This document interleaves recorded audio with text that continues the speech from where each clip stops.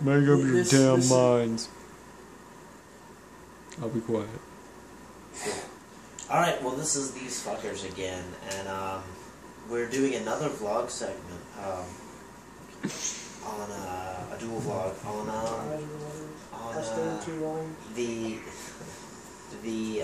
on social media today.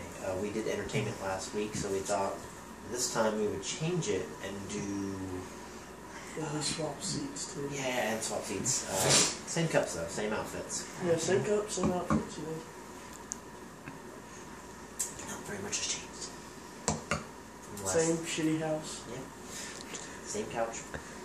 Same camera, same phone, same tripod. Alright, yeah, let's get to this. Same director. Yep. Same fucktard scene in the corner.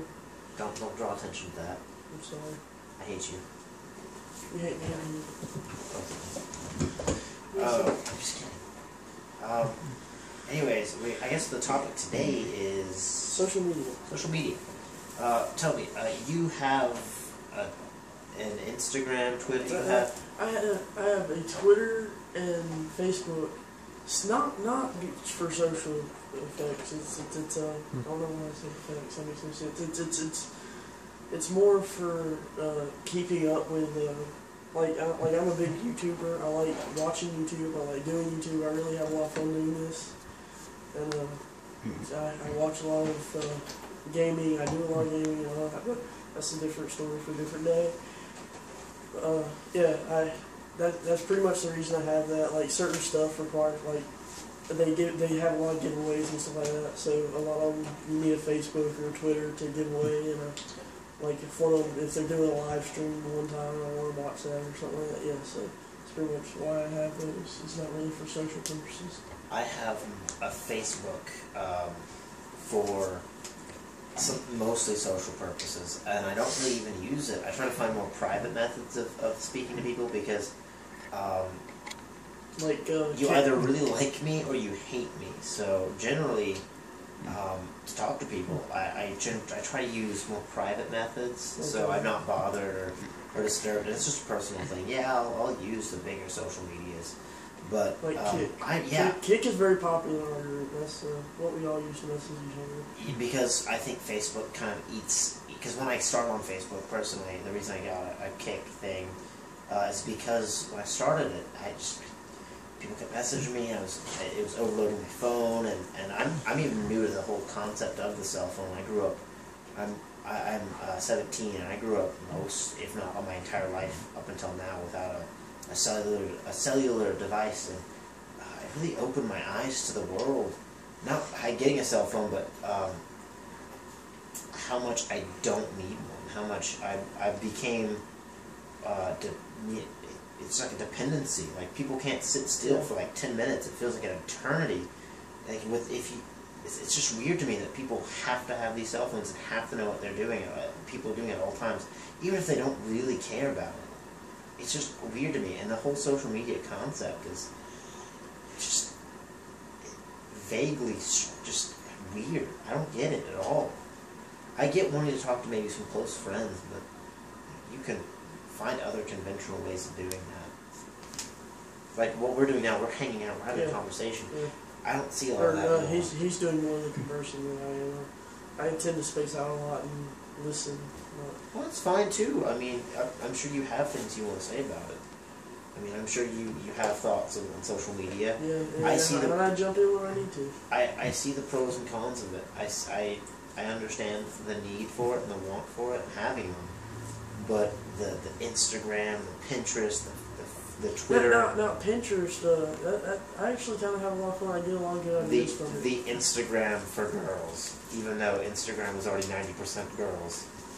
Wait, there's an Instagram just for girls? Pinterest. Oh. I get it. I get it. I don't really use it as social media. I use it to look at, like, I'm the type of person that I want to do something. I want to build something or do something with construction or something like that. I typically go in there just to get a quick idea how to do something crafty real quick to fill my need. And I get that. I get the whole Instagram thing, and it was. I felt like all right, for people who, we have these new cell phones with these cameras that can take awesome high-resolution photos. And videos. Let's and videos, yeah, like the one we're using now. Yeah. It's a Galaxy S4. I think it's cool. It's great how far technology and social media has come, but it's gotten to the point where I feel like it's kind of destructive. It's taking away from our personal lives, and to the point now where I can go outside and go for a walk all day, talk to no one, speak to no one, not even have a phone on me, and listen to just the sounds of the cars and the outside and be totally content with that. Or meet a new stranger, have a nice conversation with them, and doing stuff people take for granted. I'm going to jump off a subject real quick. Not really too off subject, but where you said talk to a stranger. I just want to talk about today. You really can't meet a stranger without them wanting to burn in your face. Because I feel like I agree with that, but I feel like that the point now is the internet has so desensitized the fact we have all this media that we didn't have like 20 years ago at our fingertips, where we actually you had to talk about things, you had to discuss things. Things were not safer so much, but less known. And now we have all this information at our fingertips that we're bursting with knowledge, and we have no idea what to do with it. And I think that in itself is a dangerous concept. The internet itself has become a tool of great resource, but great destruction. Oh, sorry, I switched off there for a second. Sorry, did you hear what I said? Oh yeah, I was listening. Well, do you have anything to say about that? Not a whole lot. I mean, do you agree that the internet's like when you sit down? Yeah. I mean, think about it. When you sit down to watch a video, you generally start out and you take forever, and people realize, oh well, I watched this 30-second YouTube video where I get like one laugh when I can watch a Vine now in 6 seconds and be funny.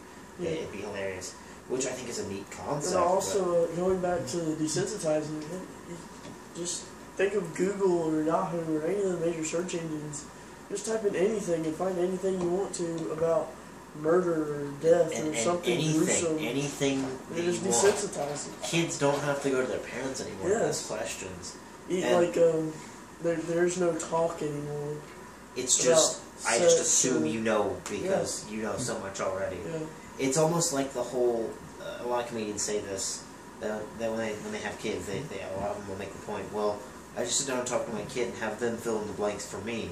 I feel like our generation, I guess I'd say, a lot of the upcoming was really the last one to get that feel a really true childhood, if you ask me, because a lot of these kids, apparently the upcoming freshmen, I was watching this video, the people for the upcoming freshman class this next year will be the first generation where over 70% of them do not have or have never seen or heard of a flip phone, do not know what the dial-up on a computer sounds like, do not know what MS-DOS is, and have no idea what a floppy disk looks like. No kidding? No kidding. When I was young, dude, in computer class, like second grade, we still used floppy disks. Yeah. I literally remember.